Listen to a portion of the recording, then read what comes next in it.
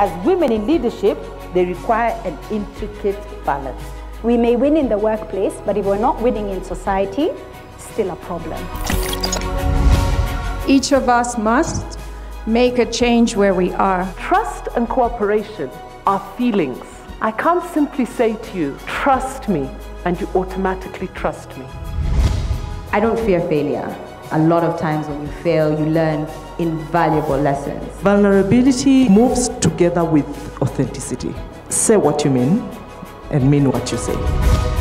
If we liberate our young people, we empower them, we teach them how to create wealth, then we can bank them.